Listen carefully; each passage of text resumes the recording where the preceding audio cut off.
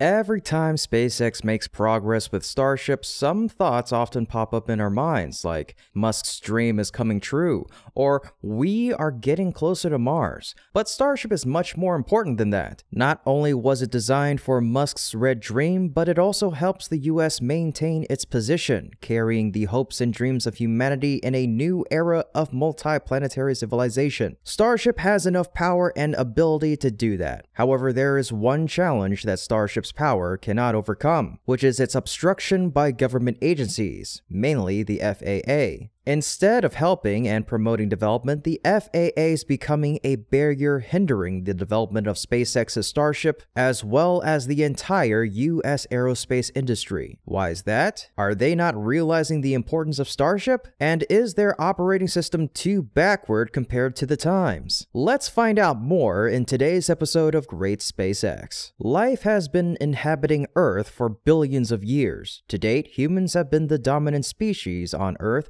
but we can't live here forever. We have to go deeper into the universe to find new homes. That is the goal that every country is aiming for, building a multi-planetary civilization. But of course, whichever country does it first will become the leader of that civilization. The US, the most powerful country in the world, leading in most aspects, including the space race, will be the first name we always think of that can realize that goal. This is honestly an unbiased opinion. In the past, the US wrote the first pages of their space exploration story with the achievement of bringing humans to the moon for the first time. In that feat, vehicles such as the Apollo spacecraft and Saturn V rocket played a very important role, and they have become legends in the hearts of every red-blooded American. Since then, NASA and private companies have continuously created their own vehicles to continue writing that unfinished story. One of them is Starship, which was created by the current largest aerospace company, SpaceX. The Starship project has been in development since the beginning of the last decade under names such as the Mars Colonial Transporter, Interplanetary Transport System, and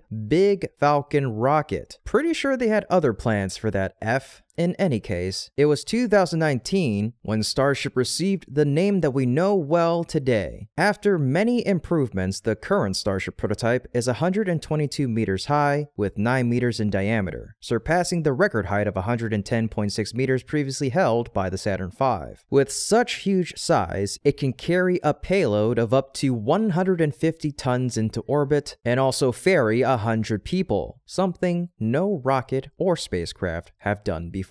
Starship uses an engine designed by SpaceX. They're using Raptor version 2 engines with a thrust capability of up to 230 tons. In the future, SpaceX may use an even more powerful engine, the Raptor V3, with a thrust of up to 269 tons. With these engines, Starship is the vehicle with the most powerful thrust in the world. Additionally, they own a launch and production system considered to be the most modern in the aerospace industry in Boca Chica, Texas. The systems are still being upgraded to achieve the goal of producing a fleet of rockets that can be launched within 24 hours of each other, as SpaceX's leaders have stated. Reuse is what makes SpaceX's brand. We've witnessed them do this many times with the Falcon 9, the Falcon Heavy, and now Starship will be expected to do even more, reusing full-on stages. That will be its advantage over previous vehicles as well as most current vehicles, helping it have sustainable development for long-term missions. This is what NASA needs right now. Therefore, besides realizing Musk's dream, Starship will have other important tasks. As I've said before, it'll help the US continue to maintain its leading position in the space race, and it will help the US in particular and humanity in general move towards the dream of a new era, the age of multi-planetary civilization. With Starship's strength, completing the aforementioned tasks is entirely possible. But all this is easier said than done. There is a huge barrier blocking every step for Starship, and sadly, that barrier comes from government agencies. The agency in question is the FAA. The main mission of the FAA is to build, develop, control, and manage the country's aviation system. With those missions, The FAA has to motivate and encourage the development of aerospace. However, the tasks of promotion and development seem to be overshadowed by management and control. Strict regulations and cumbersome processes are making innovation in the aerospace industry much slower. Inspections, surveys, assessments, processing procedures,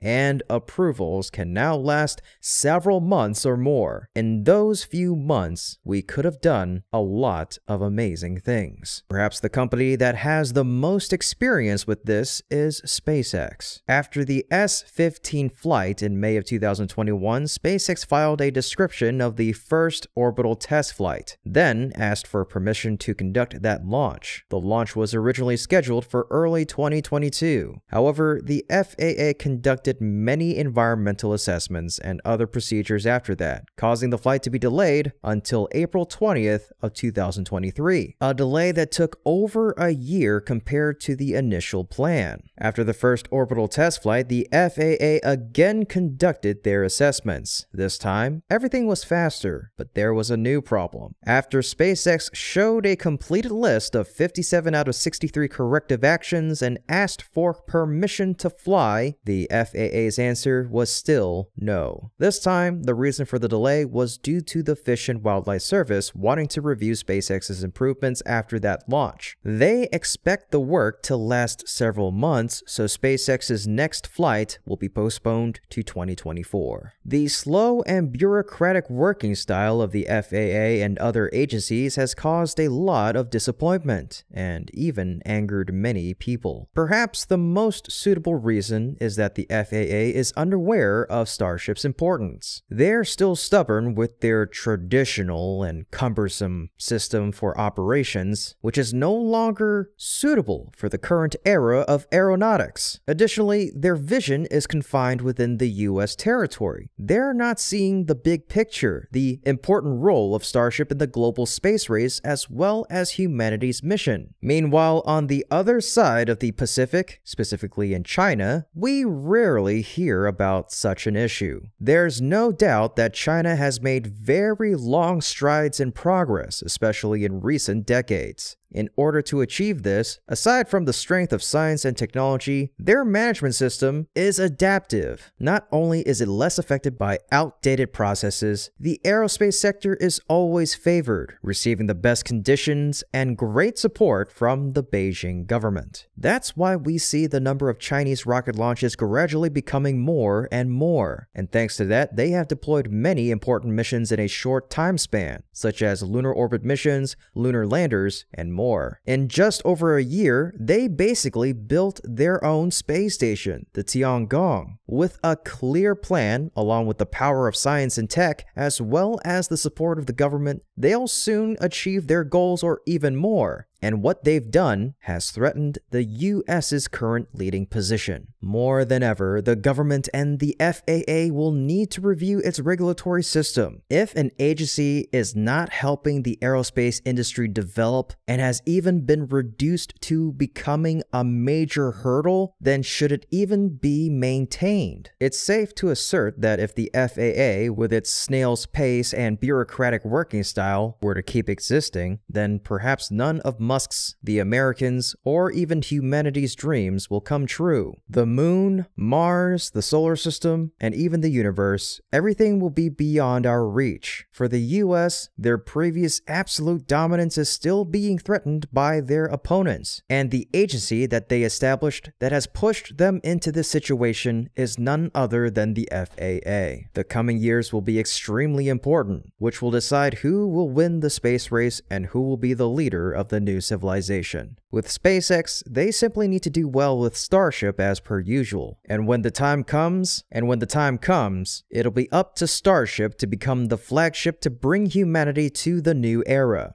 As for government agencies, reforms need to be carried out immediately, and barriers need to be broken down, especially if they prevent the development of the country as well as humanity. With the continued failure to adapt, the government and the FAA need to make a decision soon, before it's too late. Well folks, that wraps up our show for today. We hope you enjoyed learning more about what's keeping SpaceX from achieving their goals. If you want to support our channel and get access to exclusive content, please consider consider becoming a patron by clicking the link in the description below. We appreciate your generosity and your passion for space exploration. As always, this is Kevin from Great SpaceX, and until next time, keep looking up.